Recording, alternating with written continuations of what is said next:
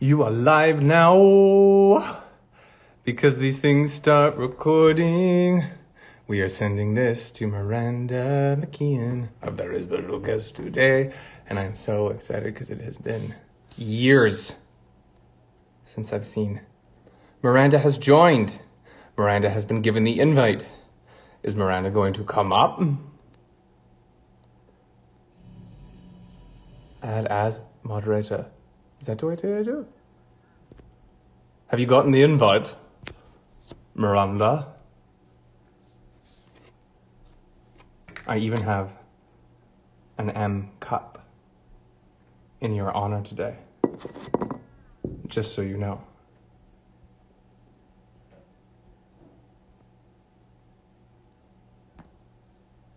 Here we are. Accept.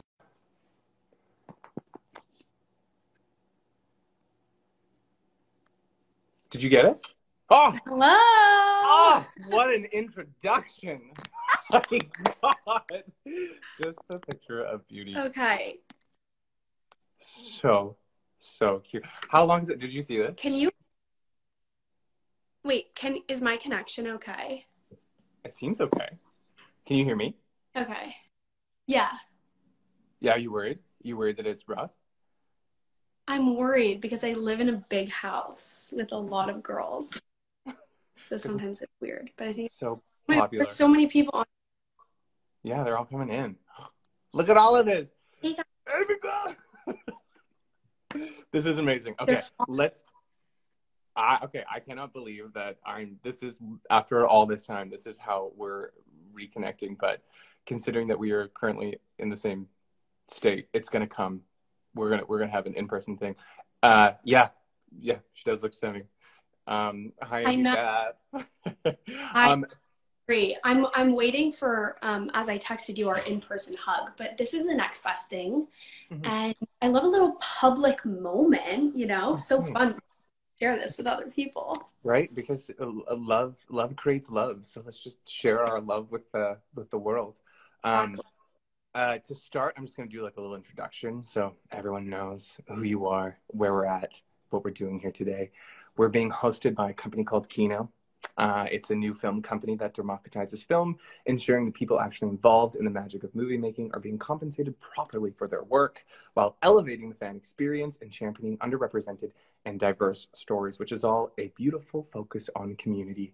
And no one would be anywhere without it, which is why we are here today to share the amazingness that is Miranda Mckeon with you all, and to tell you a little bit about Miranda. And you can like correct me at any point because this is just my deep dive from the internet and your blog.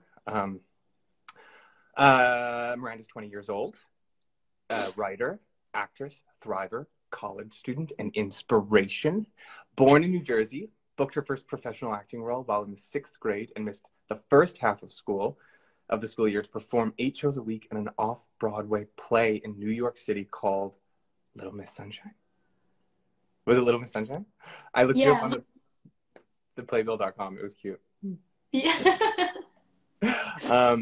Then in the 8th grade, completed her, and this blew my mind, 200-hour yoga teacher training in Bali. Yeah, we never talked about that. No. Did you do that with your mom? So many layers. No, so my mom was a yoga teacher at the time, but we went through someone else. So she was adding on, I think she's like 500 hours now, but I had not started my teacher training, so totally separate. But she came with me. She pulled me out of school and took me there. I love Jo. She's the unbelievably cool queen. We have so many questions to deep dive about that too. To continue on, during high school, spent 3 years filming the Netflix series with an A, where we obviously met, flying back and forth between New Jersey and Toronto, Canada, where the show was filmed. Playing the infamous villain and everyone's favorite bully with a heart, Josie Pye, which you just had the most fantastic art to, and you divinely executed it. It was so good. Oh, I like that. And for anyone who doesn't know what Anne of Green Gables is, but I find that hard to believe, but there might be other people jumping on. It's a beloved classic novel by Lucy Maud Montgomery, which follows an elderly brother and sister needing help running their farm in 1880s Prince Edward Island, Canada. A request for an orphan boy is sent to Halifax, but upon the orphan's arrival, they are surprised to learn they've accidentally received a young girl instead, who goes on to change their minds, hearts, and souls, shaking up their way of life and expanding what they believed was possible in a very beautiful tale of a young feminist. And since then, Miranda has gone on to continue pursuing acting while attending USC, is it University of Southern California? Is that what that is? Yeah. I'm so bad with acronyms. I know. For communications. Yes. And has started a blog about some experiences that she's had battling. I don't want to like throw it on the spot, but like being an inspiration, overcoming some physical health stuff, and that has really shown what a light you are, and your courage and vulnerability has been so incredibly inspiring to watch. Thank you. Did I miss anything? No, that was like everything. Yeah. Some nice adjectives. Okay, great. I'm glad you like that. So why don't we begin at the beginning, and we'll think also when we're talking anything that any terminology film related, in case anybody doesn't know, let's just explain everything instead of just using a shorthand, so we're all on the same page. But the beginning of you as an artist, where did that start? Where was the first moment that you knew that you wanted to tell stories? I was really bad at sports growing up. That in my town was the traditional route, was like, let's do soccer and lacrosse. And I tried, I was on the C team of everything. So my mom put me in community theater. And I think I was always a bit of an expressive child, like talking little voices around the house. And I don't know if I was making up stories, but like characters rather. Like I would do impressions and make up characters, and I would like build upon them. So like I had this one character, Bertha, when I was really young. She was like, I don't know, like this 40-year-old woman, worked in a convenience store. And then Bertha like grew with me throughout the years, and I would bring her to Thanksgivings and Christmases. People loved it was a hit. And so I think I was always kind of doing that since I was young. Did Bertha come with you this past Thanksgiving? You know, people ask for her to come out, but sometimes she's shy. I don't know. Will she come out during this Instagram Live? Probably not. Okay.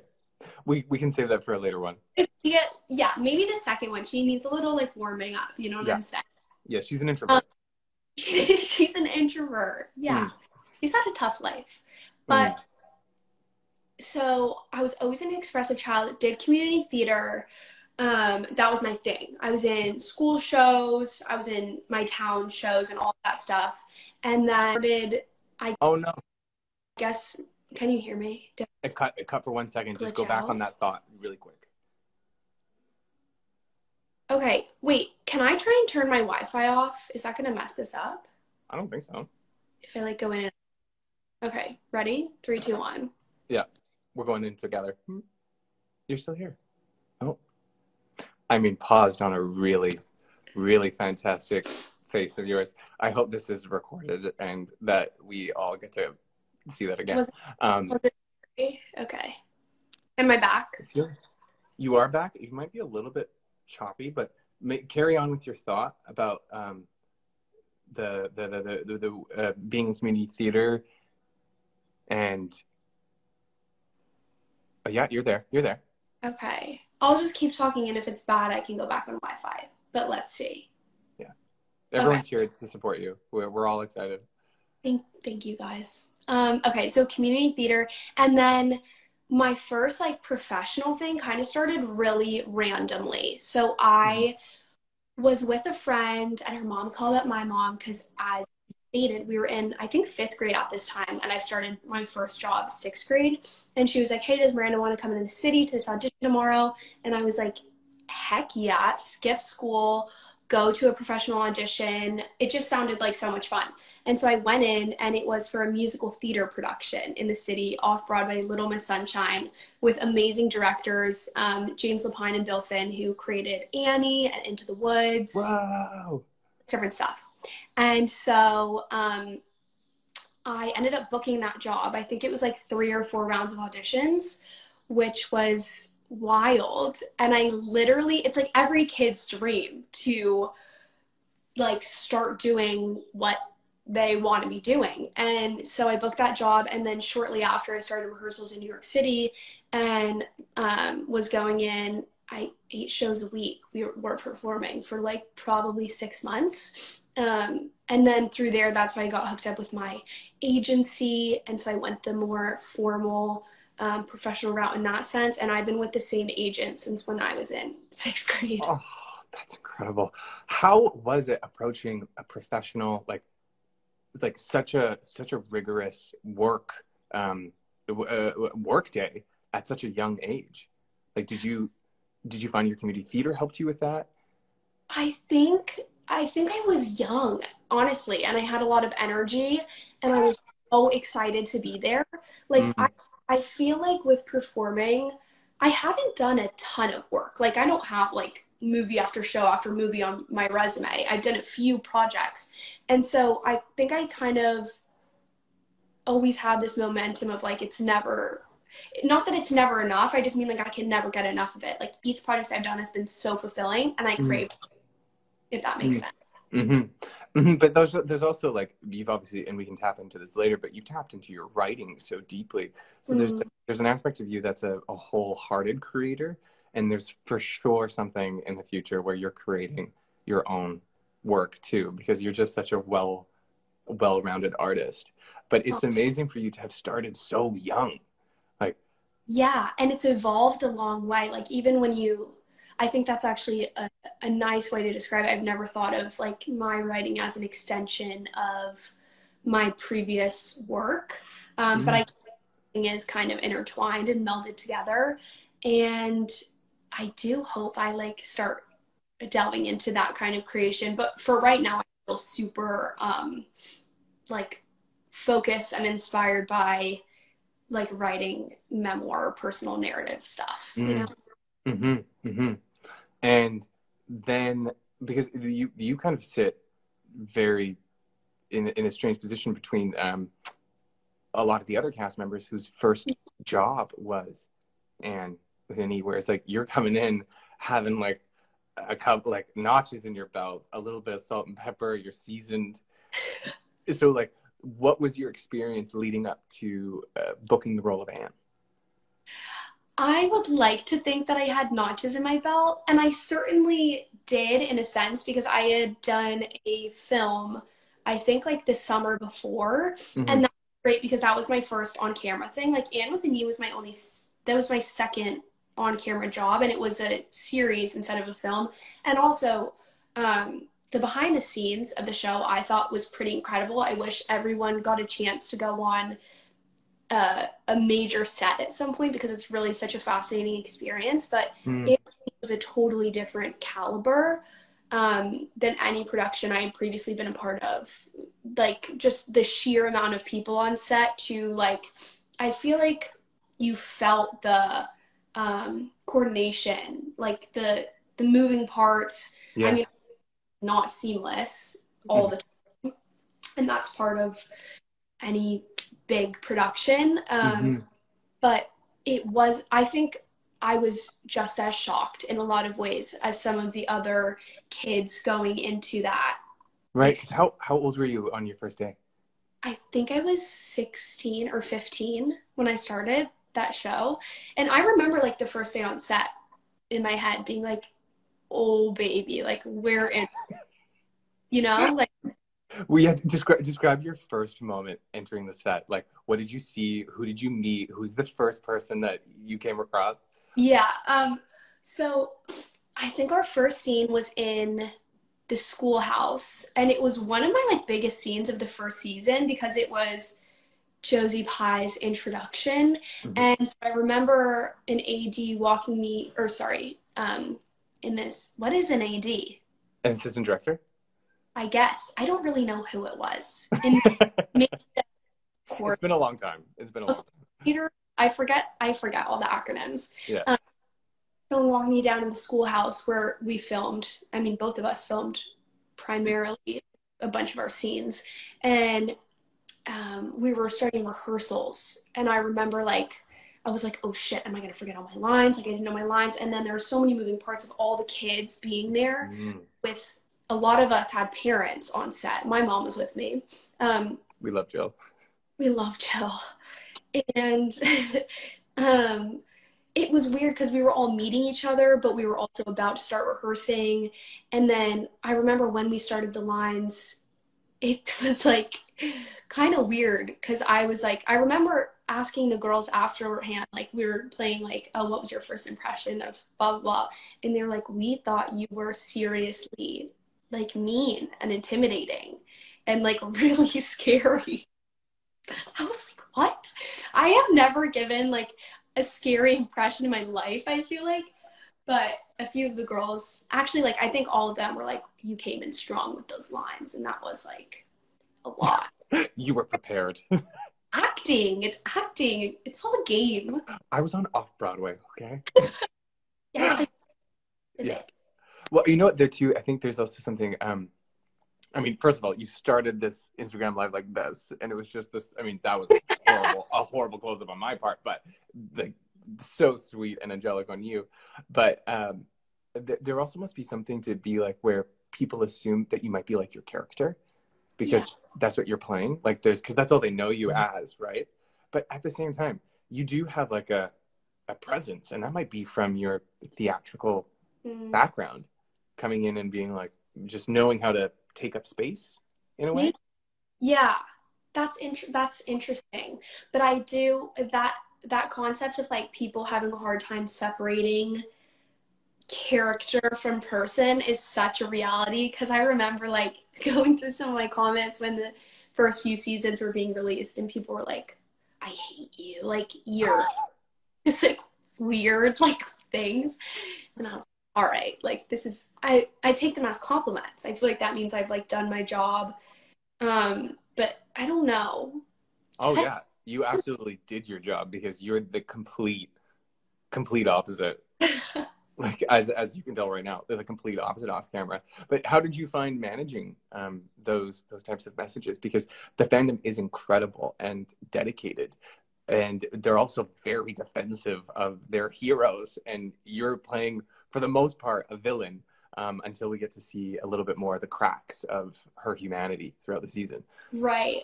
Yeah. I think I took it all in stride. I think it was more like, whoa, like people actually care about this, care about my work or my character or my plot line. Like I was ever like truly boggled down. That would be a cool narrative, would be like me trying to overcome the haters and de-identify with my character, but it was a little, it wasn't like, I was more like, oh cool. Oh, you're so strong. You're just so cool. And then you're also, at the same time, you're going through some really formative years throughout the 3 years that you're shooting. Like, people are changing astronomically between seasons. Like Jacob, for instance, came back and he was like looking me in the eye and he was like, hey, and I was like, hi. When did you grow up? So how was that experience for you, not only as a human but also as an actor, jumping from season to season with all that change? Oh my God, it was so weird and funny. And I truly, like, when I say that the cast grew up together, like, I really mean we grew up together. And I feel like this, a lot of people who watch the show, like, don't realize that we used to spend, like, the kids used to spend lunches, like, playing classic middle school games of, like, paranoia or, like, truth or dare. Like all those little like weird things. And there was definitely flirtations and possible situationships. I won't spill all the tea, but I will say there were some like anytime kids are growing up together, it's a little bit messy. And it was, you couldn't like control it as much as I refer to some of these people as like, I guess like, what do you even call them? Like not colleagues, because that's more like businessy, but like Castmates, coworkers. mates, coworkers. Um, I think when you're so young and you are growing up together Mm-hmm. in kind of an immature, maturing way, there's it's as dynamic as any regular social setting for Mm-hmm. kids. Mm-hmm. Um, but that was so fun, and it was so weird coming back year to year, and the voices were dropping, and it was like growing like 2 feet at a time. I was like, what Mm-hmm. you? I didn't know that boys grew like that. Like so weird. Yeah. And the girls were maturing. Even I look at myself from the first season, and I'm like, what is that? What is that? That little thing on the camera? Like, how did I look like that?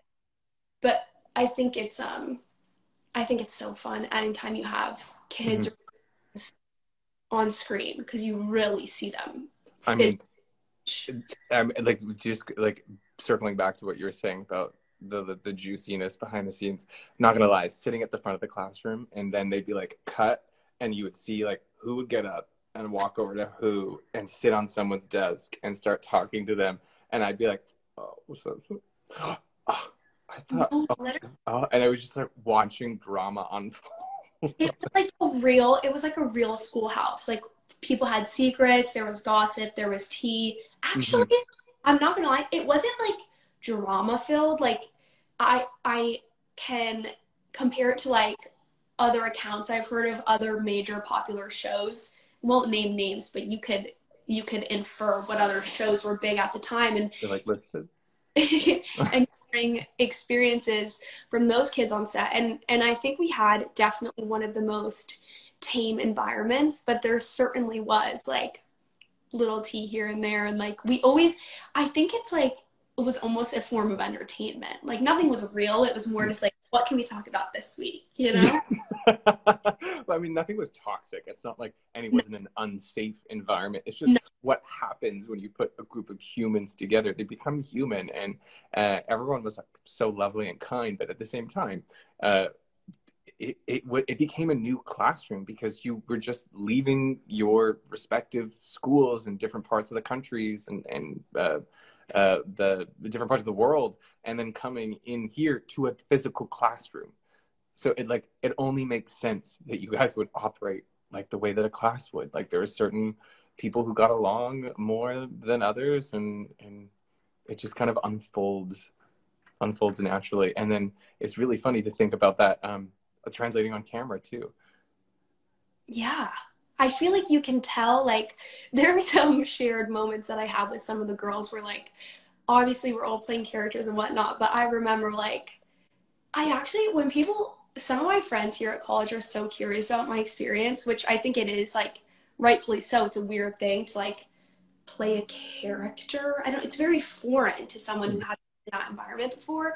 And Mm-hmm. how to describe it is, like, we would be offset, like chattering, whatever, like waiting for scenes to roll. Maybe we're running a few lines, but like we're probably talking about like, oh, like this kid came back 2 feet tall. He's so cute, whatever, maybe whatever, blah, blah, blah, blah. And then once we started rolling, like I feel like we had bonds with our characters that kind of mirrored ourselves in that we had so much chemistry. Mm. Like the kids had so much chemistry together as a whole offset because we used to like go out for Indian food after taping and we would hang out on the weekends in Toronto.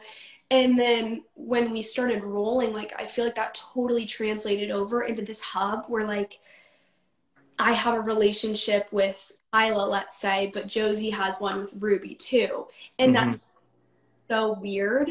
But I feel like we lived in this little hub and I have like I miss their characters as my character. Does that make sense? Oh, the way that you relate to them in terms of the characters. Yeah. Oh, first of all, for chemistry, you can totally see that, and just by spending time with them, Yeah. you develop a shorthand. You're like, I look at someone, I look at you, and we have a shared experience. Yeah. Uh, Even if like it's very different than someone who might have been like, I want to interview you, Miranda, and you pop up and you have no idea who they are. There's just an inherent like shorthand, or there's just like a look in the eyes. But I feel like what you're trying to say, if I'm articulating this correctly, is you miss not only interacting with, like, say, Kyla, but you miss interacting as Josie with Ruby. Yeah. Like the play that you guys had as those people. Absolutely. That's even when you were talking about us specifically, it's bringing up one moment of, we had like one scene that was more interactive than the rest, and it was when you were at the front of the classroom, always. And I think Josie, like, the character was like reading King, I don't know, we were reading like Old English, of course. Oh yeah. Or I think I was getting up and being defiant and like dissing someone in class, and we had a little exchange, and it was like one of my favorite moments, because I felt like you said, like, I feel so much chemistry with you. Mm-hmm. And translating that over to, like, I just thought also like our two characters had a nice like matchup. Like that was, it's a little both like spice on either end. 100%. I feel like if Mr. Phillips could have been anyone, he would have wanted to be Josie Pye. Like, just the sass, the style, the effortlessness. Wow. Like, yeah. there was for sure that like your character Spice was always like a well played, like like well done. The nice thing though too is that actually makes for just a more fruitful piece of art, because you're no longer, you're filling in spaces, because that's never going to be on the page, right? It's not like, it's like Josie gets up and says something defiant to somebody, to be like, I think about like the rules, that's not what you're supposed to do. And it's nowhere does it say that we like have a moment being like, yeah, but you build that because of the connection that you have with the people. And like, that's so important, because what the art is trying to do as well is to connect with people. And obviously what you're saying is true, because like, let's look at, at the people showing you love right now from Mexico, Brazil. It's amazing to see what that reach was. Yeah. But if you had to go back to, if you could like give yourself any advice for your season 1 self now, as this fully forms Miranda, what would you tell her? I don't even know. I would say like soak it up and like really take in everything, but I think I did. Like, I remember it so vividly. I don't know. Honestly, a practical one, I feel like I was always really solidifying my lines in the trailer the morning of. Bad. But I knew them. I just needed a little extra reading, And sometimes on set, I think it was more of a confidence thing. Like, I would need to grab, like, I would ask like the crew on set if anyone had those little mini scripts. Yeah. Like, for those watching, we normally receive like big packets of scripts. That's like the whole thing, like big paper. And then on set the day of, they chop the script up to whatever scenes you're filming. And a lot of times you only film a part of one scene. So say a scene's like 3.5 minutes long, you'll film on a random day, like minute 2 through minute 2:35. And then the scene gets chopped up. And so what are they called? Are they just called? Yeah, I think sides. Yeah. You did a great job of explaining though. Yeah. Like, does anyone have an extra side? And someone would fork one over from their back pocket and be like, then go into the corner and just like read over them a bunch of times. I knew that. Like, I think I was always, that's obviously anyone's worst nightmare, is like forgetting lines. Yeah. Well, what would you say throughout your filming experience is your proudest moment, or the one that you overcame something terrifying? Jump off what you're saying. I think it would be a pretty obvious one if you know the character arc, but season 3 was challenging. I remember getting sides or scripts for certain episodes and being like, oh, sugar, this is going to be a lot of crying. And I think honestly, one of the toughest scenes was there was like a public crying one in a church, and it was a full packed set that day with like so many people. It was like all the characters were in the room, like Mm-hmm. Matthew, Marilla, and all of Diana's family. I think like there's so many people, Mm-hmm. and Rachel, and she was like, what is the woman's name who plays Rachel? I should know this. Corinne? Corinne, thank you. I remember going up to Corinne that day and being like, I'm really nervous because I have this basically like public outburst scene where Josie starts sobbing, crying because she Mm-hmm. realized everyone has realized that she has kissed Billy Mm-hmm. and now a ruined woman, and it ruined her and like ruined her entire reputation, her entire family. It's like brought the house down. And Mm-hmm. she's sitting in the church looking around, and she realizes that everyone's looking at her and everyone knows, and she has this public outburst where she starts sobbing. And I went to Corinne and I was like, I'm really nervous about today. Like, I don't know if I'm going to be able to cry. The previous scenes, the crying scenes, were much more private, and I felt like I had time to mentally get into that space. Mm-hmm. But this day it was moving so fast. Like, it's one of those days where it's like, do your job and move on, you know? Right. And I think I hadn't experienced that level of pressure before. And I still today, truthfully, feel a little bit unsatisfied with Mm-hmm. that scene. I guess I don't know from the perspective of watching it back, because I rarely watch back scenes that I'm in. I don't know if that's good or bad or whatever, but the feeling I had that day was like, I don't know if I felt entirely satisfied. Mm. I mean, that is a very valid feeling as an artist, because you want to be able to explore the full depth of what is possible for you to experience as that character in that moment. And when you have a time crunch, it is really, uh, it's really hard to like jump into those emotional places. And it's this funny balance where someone could also articulate the other end, saying, well, I'm sure Josie didn't know how to handle it. I'm sure she had a lot of pressure in that moment to try to say the right thing or do the right thing or not feel a certain way. And like holding it in together and like having like many things exist at once and have all those balls in the air and still Right. like, what the, almost like, am I allowed to swear? Like censored myself. I'm like, what the boop is happening? Who am I? Yeah. And I need to get a grip. But I mean, so you can exist in either space too. But I, as an artist, I would be like, oh, I wish I would have done that. But at the same time, I will advocate and say that your performance was absolutely amazing and you're very talented, and it was very moving.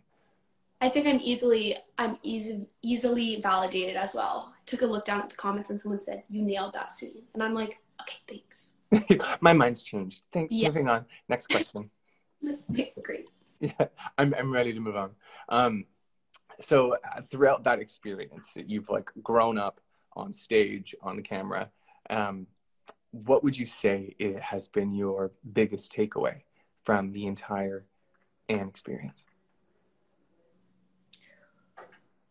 Ooh, I think my biggest takeaway would, on an acting front, On any front. would be that I can certainly handle exponentially more than what I think I can. And I don't know if this is a takeaway, more so of a realization, but like, I just love it so much.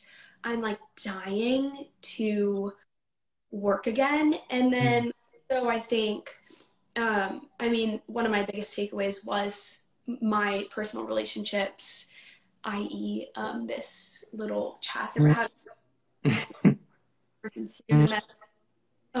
just all the other castmates, like that's been so amazing. And I guess kind of seeing the caliber to which community can be formed. That's a really unique example of community, and oh my gosh, like I just fell in love with the experience. Yeah, well, you also had a unique experience in the sense that you were the one person from the state that you're from who was participating in the show. And it's not like you were going back home to have the possibility of hanging out with people unless it was an organized flight situation. Right. Yeah, I still like plan my trips to Toronto. Actually, Glenn is coming to New York in like 2 weeks. I'm gonna see her then. But I'm always in the back of my head. I'm like, when am I going to Toronto? Also, Mm-hmm. I have so many points racked up on this one airline because from flying back and forth for work. So I get like basically free flights to Toronto for a couple more years. Damn. I know. You know, who knew that this airline was helping you maintain your friendships? I Oh, shout out Porter. I'm like, and this is sponsored by Porter. Thank you so much for having us. yeah. This is, and thank you also, Porter, for giving me the same flight situation as Miranda as a complimentary gift. Exactly. Can someone tag Porter in this chat, please? Because it would do us all a favor for building community. Exactly. In the name of Anne with an E. Thank you, Porter. Yeah, yeah. Thank you. So you're dying to get back into it. What would be your dream project or dream role or a story or a moment that you could, if you could manifest any of it? I would love to do like an upbeat, more comedic show. I think I think I've had my fill of like dramatic. Mm-hmm. I don't know. I would literally be satiated by anything right now, but I think I would love to do like I don't even know what it's called, like a multi-cam, like upbeat, Okay. like Yeah. with some. I have been dying for forever to do a show where there's improv on set, um, and like going off of lines. That's my dream. Yes. It's also so fun because there's a point where you just know your character so well, and then things that the writers could never have thought of come out of your mouth, and they're like, "That's perfect." Exactly, exactly. And like, yeah, it's so weird how you have that personal relationship. Like you think like them. Mm-hmm. Mm-hmm. I love it. Oh, and also you're so funny too. Like you've just when you said "oh sugar," I like mentally clocked that, being like, "That's something that I want to put into my vocabulary." What a fantastic response. Oh, beep. And I think it's appropriate, but Yeah, I mean, fair. So, in terms of you as an artist, a writer, an actress, and your beautiful mindset, where do you find inspiration? What do you pull from? I think I pull from social interactions that I have in my everyday life. Hmm. Like, I think sometimes I'll replay interactions in my head and be like, how could that have gone differently? Or whether it's like, I don't know, like, I think sometimes, a lot of times now, where I pull my writing from is like things like miscommunications in conversations that like don't, I'm either like, okay, you're not understanding my point, or I have no idea what's going on. Mm-hmm. And in a sense, like I'll write out not literal scripted conversations, but like feelings I had from that interaction. And I guess that's where a lot of my like, I don't know if this conversation is switching over to the other end of things, but like in terms of my diagnosis, I think a lot of the writing on that is provoked by interactions I have in my everyday life. Mm-hmm. That makes sense. It was kind of vague. I don't know.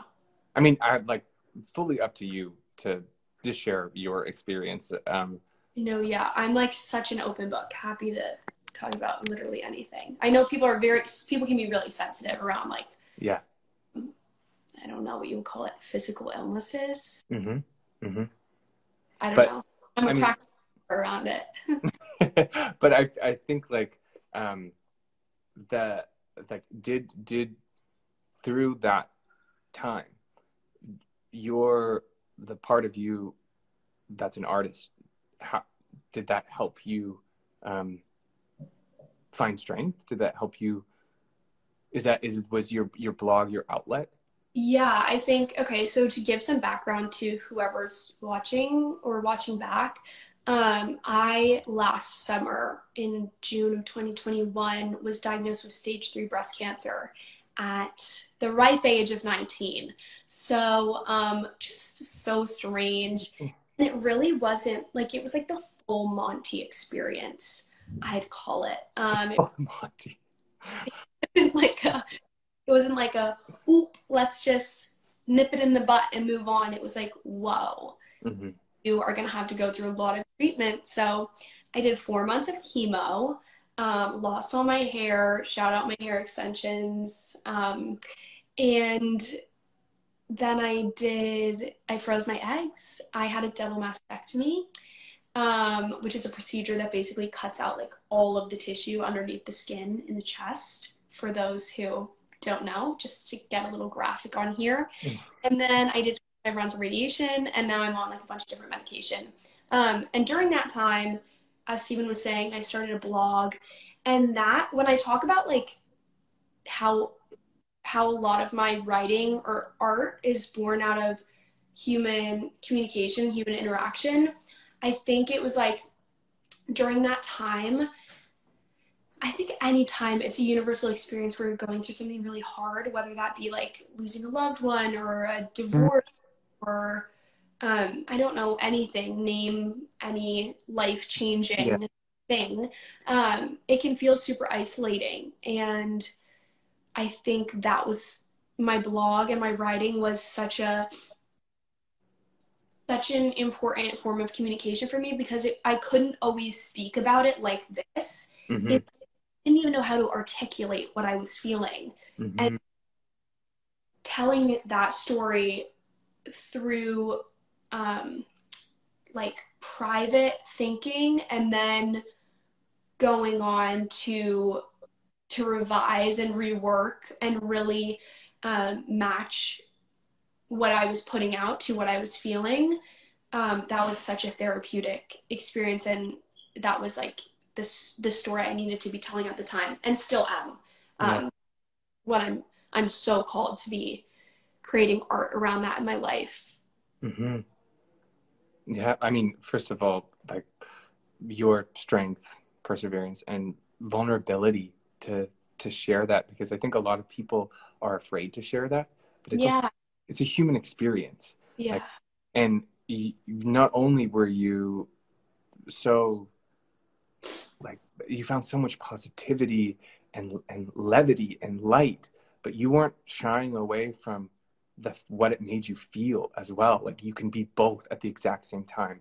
You can have a positive outlook, but also be like, today this fucking sucks, yeah, which was so beautiful. And then even you as an artist too, from the get-go, it's that call to connect, that call to let me show you this side of myself, whether it's like I'm playing someone who's a bully, I'm playing someone who wants to hurt someone, I'm playing someone who wants to connect, I'm playing someone who wants to make someone laugh. yeah, um, I want to share in the way of like, this is real and this is what's happening. And I think that was like such a tremendous gift that you've done, because there's it's rare what's happening, but there's also so many women affected by it. um, yeah. And I think you made so many wonderful points there. I think drawing a connection that I hadn't previously remembered, like, or realized, yes, when you're talking about this like duality of, wow, this can be like really amazing, mhm. enlightening, and life changing, and then also being able to recognize and integrate and live with that flip side of like, holy shit, this is really hard and like Mhm. really dark, or this really sucks. Um, Mhm. I think a lot of people have a tough time joining those two worlds because obviously you only want one. You Mhm. be amazing if every woman who had breast cancer or any person who has gone through a hard thing could pull out all of the amazing things and really embrace this strong Yeah. warrior beautiful narrative. But that's not how it is, and that's not how life is. And I think like bringing in the acting work from before, I think I was so happy I got to play out season three's narrative for my character Mm-hmm. in showing a little bit of that duality in a sense of like Mm-hmm. things can be things can appear one way and not always be how it is. Like I Mm-hmm. think the character Josie Pye presented a really strong front, and dealt with massive insecurity and um, and self-hatred and Mm-hmm. other elements that I think it was nice to see. It was nice to see her duality. And I think that's a common theme in my life right now. And I think it will continue to be. And I think it stands at the forefront of my messaging is like, I don't know if I want to say like helping others, but rather like just telling my experience and hoping that people can gain something from that Mm-hmm. in these worlds that are feel so dissonant, you know? Mm-hmm. Mm-hmm. Well, uh, the storytelling connects us in the sense that it makes us realize that we have someone who might have a shared experience, and there may be other women out there who read what you're feeling Right. and go, oh, I don't have to be the like I don't have to be the picture of positivity today. I can feel what this feels to go through what I'm going through because someone had the courage to say it. Someone had the courage to be honest about the experience of it. And when relationship to what you've gone through, to have the moments that you have now with your community and your family and your career, it makes it more fruitful because you know what it is to fight for it. And I think funny enough, the same thing goes for Josie Pye. For all of us to watch her and be like, oh God, she's so mean. And then we see why she is because of her home life, because of these experiences she's having. Then we feel so much more because it's been so far in the other direction that Yeah. when we get that heart and we get that warmth, it's so earned in a way. Yeah, that's another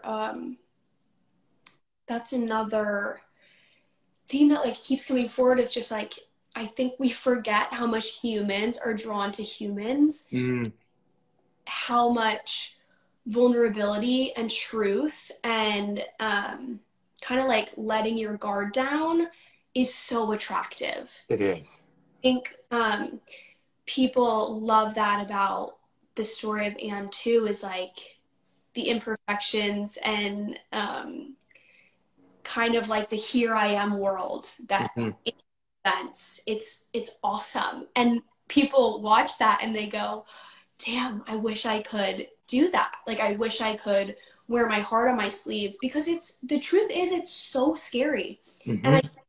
the comedic aspect of Anne in some sense is like I think Anne she doesn't really feel a lot of fear and I think that's another thing that like people are drawn to is like oh shit she just does it like she just flings herself into these situations. Yeah.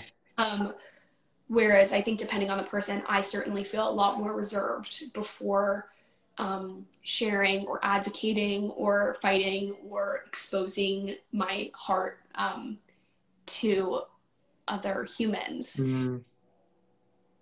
Yeah, it's like so. I only know that people are drawn to it because I'm so drawn to it. Like I even when I hear people speaking conversations about certain things they've gone through, when you can tell when they share a little nugget that you feel like, oh shit, like I'm so blessed to be in the room, or like I'm damn, like wow, that was really candid of them. Mm-hmm. And you just want more of it, you know? Always, I think. They're the moments when people reveal themselves, Yeah. like this when they're just being so authentic and honest, like whether it's through whether it's through like uh, fearlessness, insecurity, uh, Right. courage, pain, when you just see someone being like, oh yeah, that's where you're at, and I see you, and that's what matters. Yeah, and I think like that I see you is so important because it also inherently says like I see you, I'm with you. I like feel that too, even if it's not Mm-hmm. right that at some point in my life. And that's why like it's not like we feed off of other people's vulnerability just because it's interesting or it feels like tea or gossip. Mm. Because deep down everyone has twinges of emotions or experiences that they repress themselves. So to see someone else open up about it, like Mm-hmm. unlocks you. Mm. I'll have fear and insecurity and self-doubt and like Mm. just so much more shit up there than people on. Like everyone does. Yeah. And I don't know why we think that like we can hide it. Yeah. Because we can, because people can present a certain way, but like if people remember that and walk through this world being like, I know you have your little box up there too, Mm-hmm. it would help a lot of us out. Yeah, especially when if you see somebody in a moment that is feeling insecure or vulnerable, and you just go, "Hey, what's the box saying right now? Yeah. And can I help? Can I help with it? Because I'll tell you that you did really well in that scene that you Right. hear about, or Right. like all of these beautiful people will as well." Um, so, I mean, thank you for sharing that, and thank you for sharing your story. I think every time that you've done so, it has like it moves me and it moves everyone, and it just inspires and encourages people to be open more than anything. And like I think people are just begging for that. People are begging for authenticity in a world that's full of filters and Mm-hmm. um, ideas that are like lives that are curated and Right. photographed and put out, that you're like, here's the real thing. I can go look amazing in Europe, but at the same time be like, I have to take oral chemo pills. Like that's just reality. So thank you for that. Oh, thank you so much. So we have a special guest who's about to join shortly. But before we do, something that someone shared with me recently in one of their like spaces, like a live type situation, is when we come together, we have curated a community here. And something that we don't always talk about is an ask. How do we ask for help? Or how do we ask for what would best serve us? So while we have people here, I want to ask you, what would be the best way? Like, what is your ask? How can the people here help you in any type of form, whether it's like checking out your blog or going to your Instagram? What's the best way that this community can help you? I feel like my blog is like, even though I have it on my Instagram page, it feels like this like hidden gem to me because sometimes when people will DM me saying, oh, I read this specific blog post, I'm like, oh my God, what? Like, Oh, I know it's linked there and I know I've referenced it, but it's so, um, it's such a raw piece of my heart. Like, mm, um, any piece I've written have been like sweated and tears poured over them. And so it's always confusing and amazing to me when people actually read them.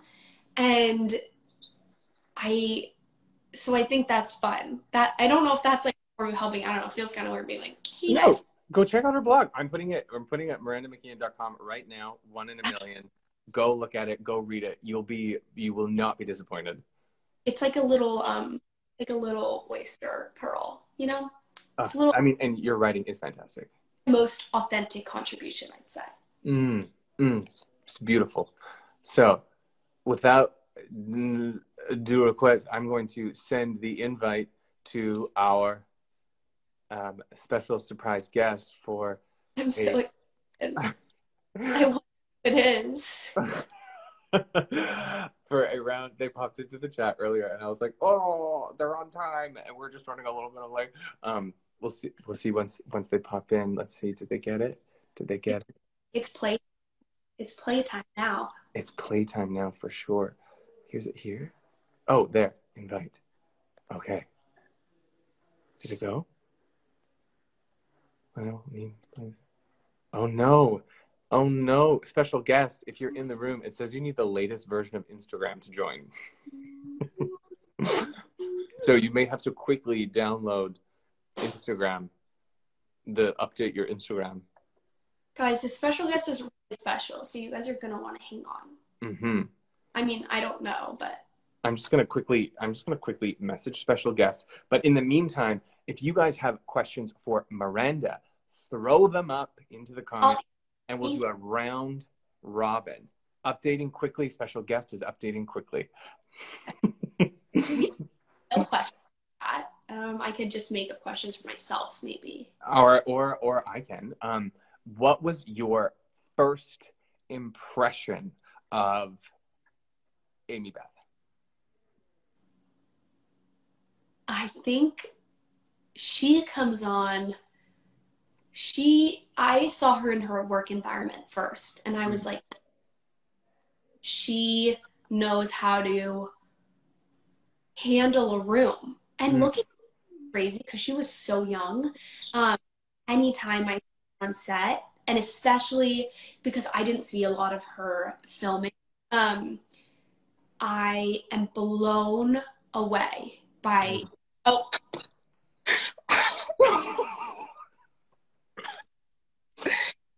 What a surprise. Stealing Amy Beth's thunder too. Do you guys set up my door? Did you get a haircut? Yeah, I cut it and dyed it. It looks good. Good. Thanks. Guys, I'm the special guest. Surprise! Boom, boom, boom! So we are welcoming the amazing Glenna Walters. Everyone cheers, claps. Brazil is clapping. So for the reason that we have our very, very special glass.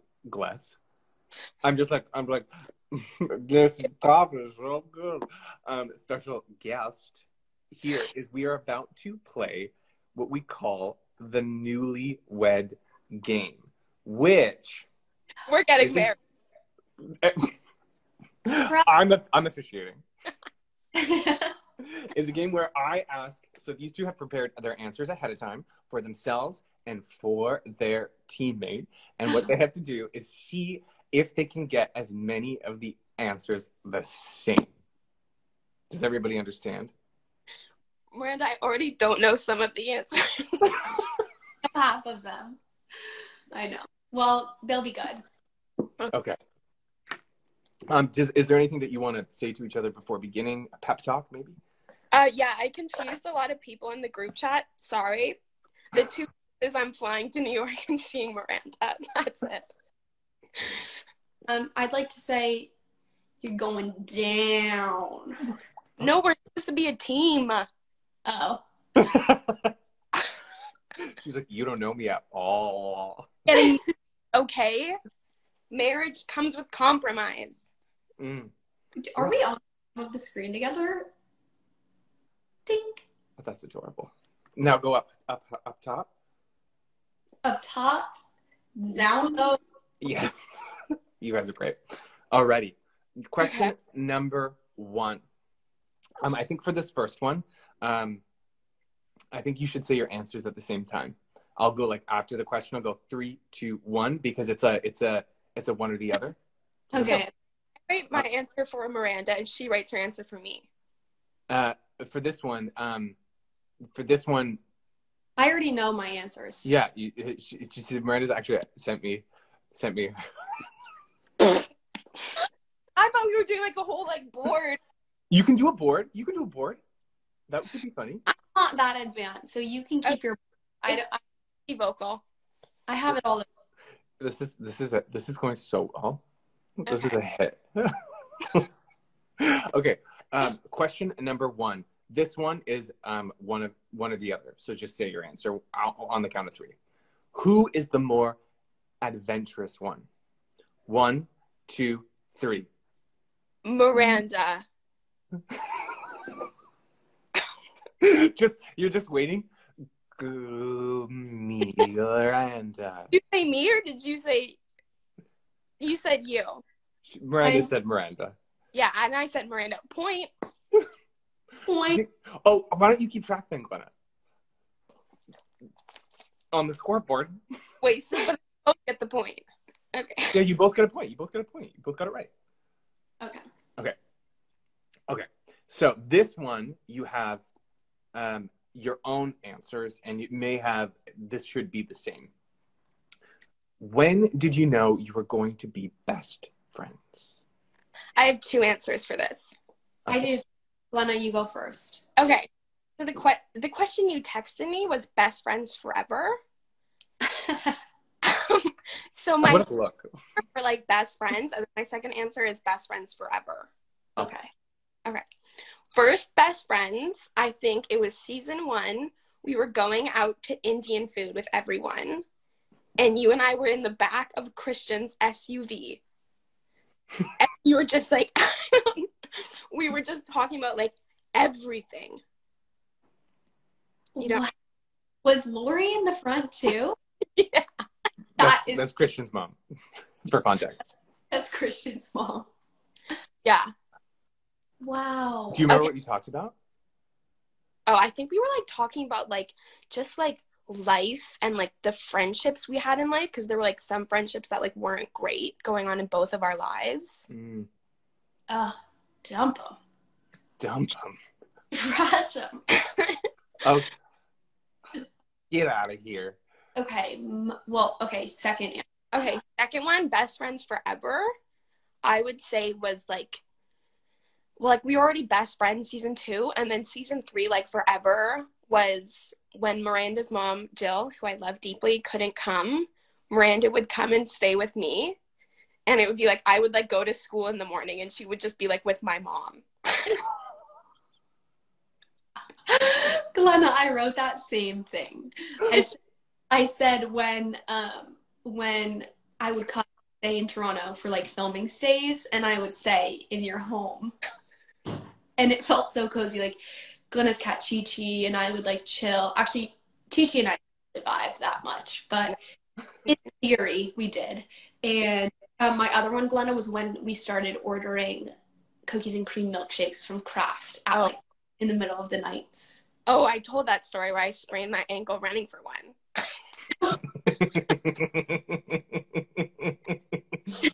That was my highlight of the last one that we did. That was great.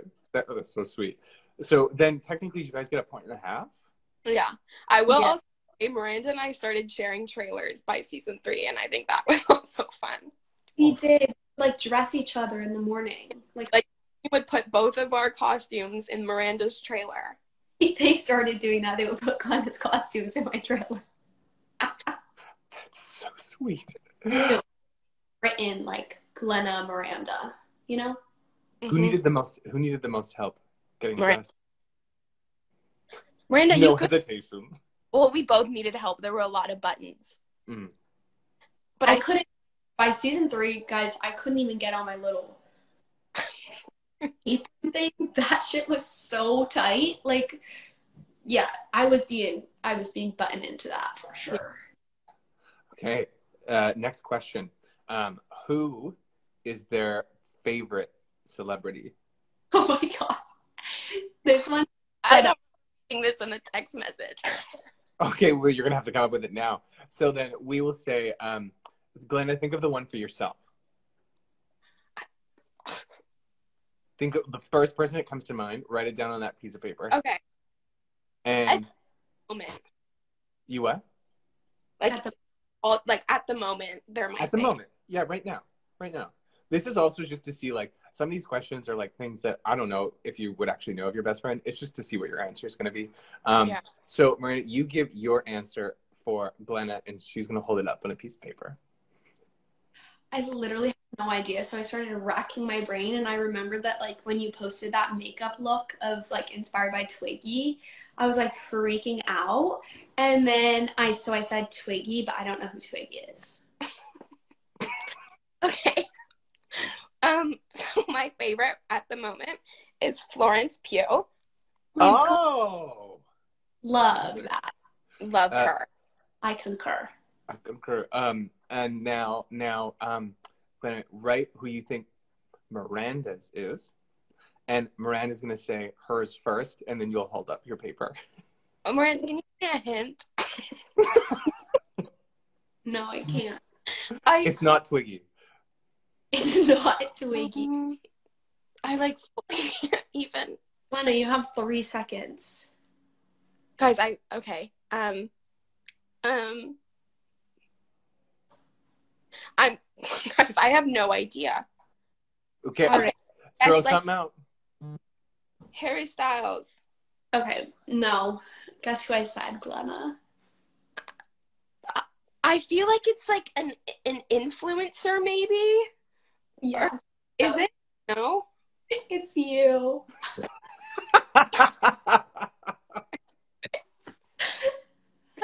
Oh!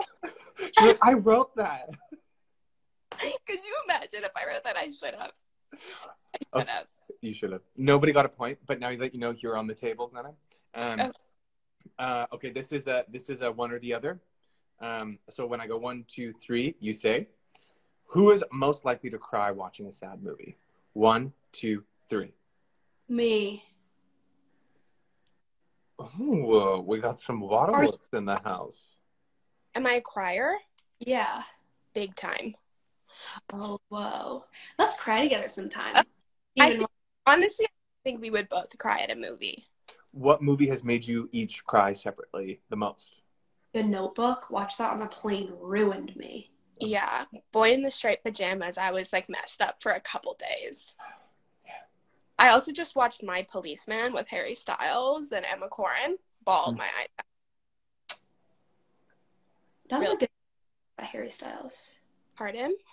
That was a good guess for Harry Styles. Was it? Because I think he was going to be my second. I love him. And Florence. Mm-hmm. Doesn't beat Glenna, though. Doesn't beat Glenna. Next question. What is their nickname for you? Oh. We will say, Glenna, what do you think Miranda calls you? Write it on the paper. You know? Mm-hmm. Okay, Miranda, you say yours for Glenna. Glenny. What is it? It's Genny. Genny.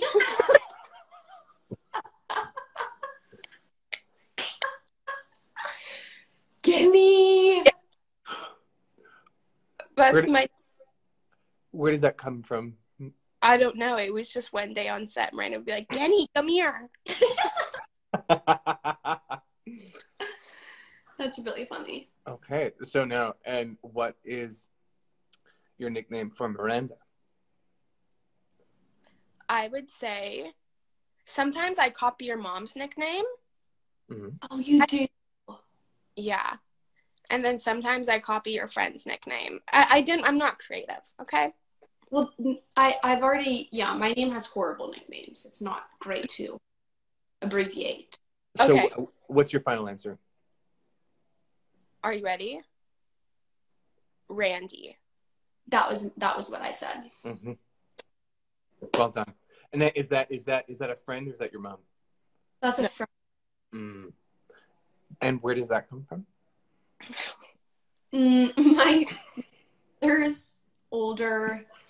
My older brother's friends used to come over when I was like a meek little middle schooler, and they started calling me Randall.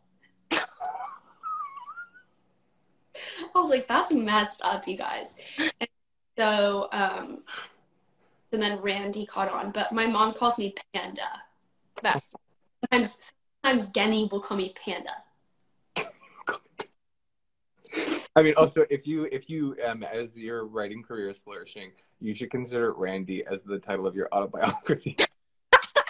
That's actually, I'm just gonna call my publicist right now. You should. Next question: what is their favorite color? Why don't we go with Glenna? You say what Miranda's is. Okay, Miranda, I think your favorite color is like a sage green. Okay. Nope, you're wrong. Just kidding. I don't feel tied to colors. I think you did. I said pink. I said yours would be like a blue or a green.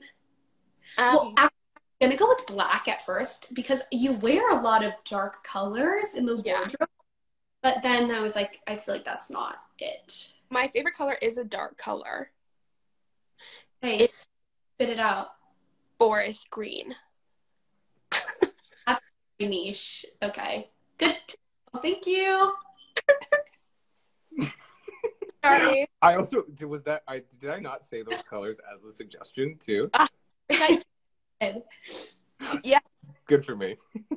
If they were an animal, what animal would they be? Oh. Miranda, why don't you go first for Glenna? I said we would both, I'm like imagining us in a little world together. I said we would both be dolphins together.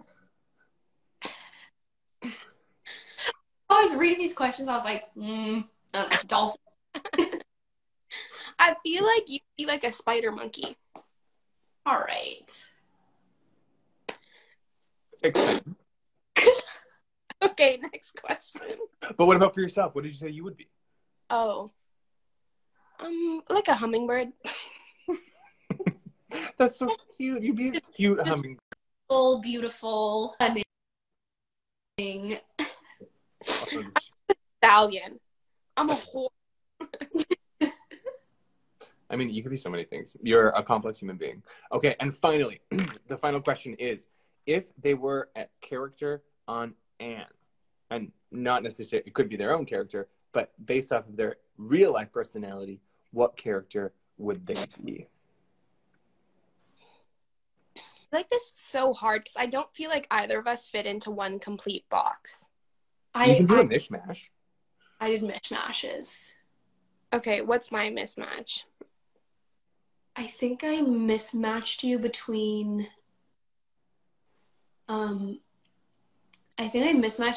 Matthew and Rachel.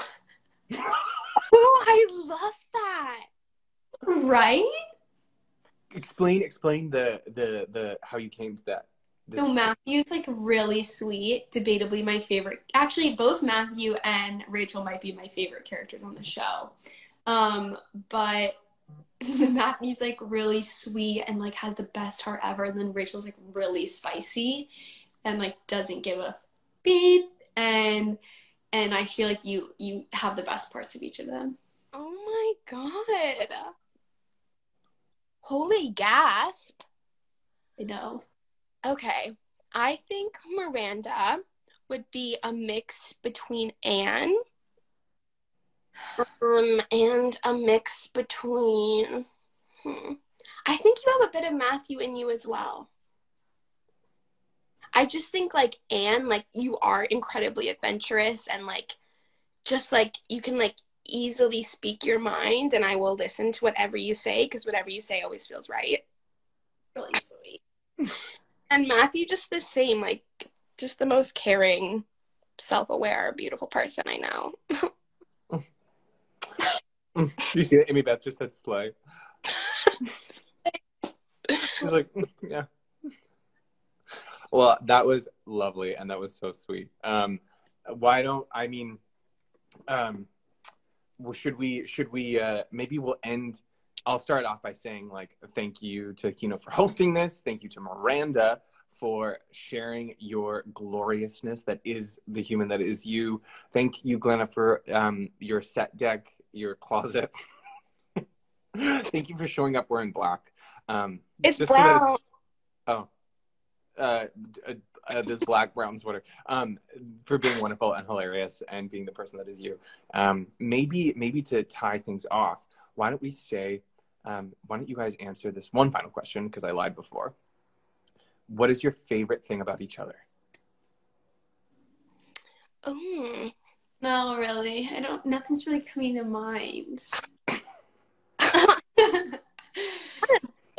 So favorite thing about Glenna? Or first thing that comes to mind? Like everything. I think of like your essence, you know?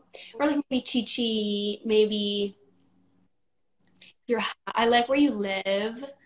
I miss it. Oh my gosh, Glenna and I, don't tell anyone this. Whoever's listening, cover your ears. Glenna and I, whenever we're together, we order McDonald's.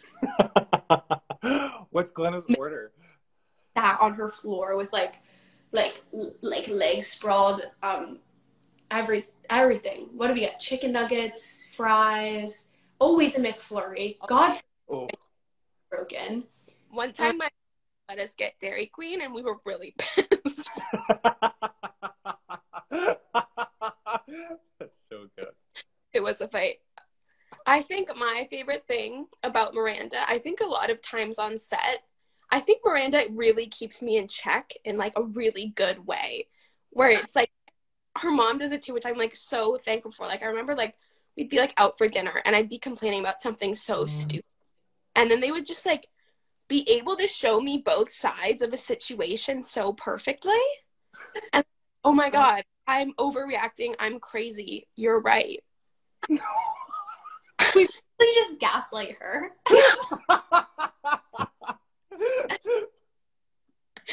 No, but it's so true. Like Miranda, you were like so level-headed. You can see the best in everyone around you. And you always, whenever I'm with you, you make the world a more beautiful place. No one can say it better than that. Those are the feelings that Miranda exudes, and Glenna too. This was so beautiful. Thank you both so much for joining. Everyone who's here, please go check out MirandaMckeon.com. Read the blog. You will not be disappointed. And you guys all have a beautiful day, and I hope this provided some... Just kissing the tops of your heads, getting a double chin. I hope this provided some scope for the imagination, right? Do you see what I did there? Do you see what I did there? Kindred spirits right now. Yeah, let's make a heart. No, Miranda, like this. Yeah, like that. Almost. No, you got to be other way. Turn your a little Guys, hand higher. Higher. Steven, this looks so not a heart for me. It might look like it for you. Oh. Well, okay. It's going to be recorded on this one. Anyways, love you guys. Have a beautiful day. Love you. Enjoy New York.